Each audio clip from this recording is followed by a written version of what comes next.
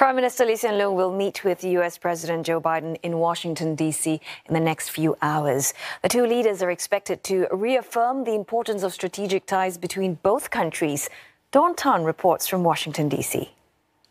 In the next few hours, Singapore's Prime Minister Lee Hsien Loong will be meeting with Joe Biden here in the US capital.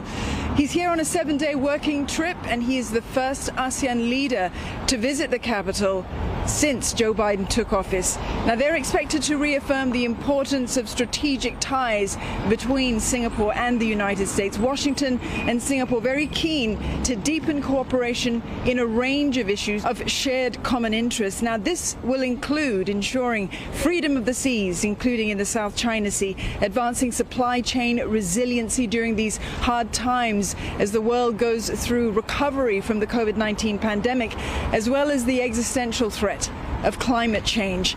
Now, his first full day here, he already met with the Defence Secretary Lloyd Austin. That was at the Pentagon, where he was received by an honor cordon as Lloyd Austin escorted him up the steps of the Pentagon building.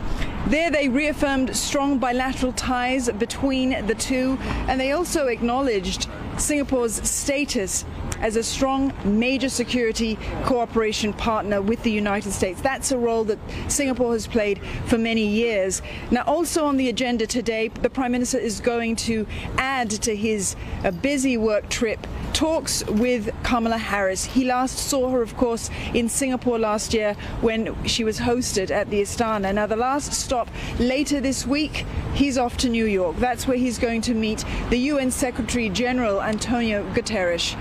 Dawn Tan, Washington, D.C.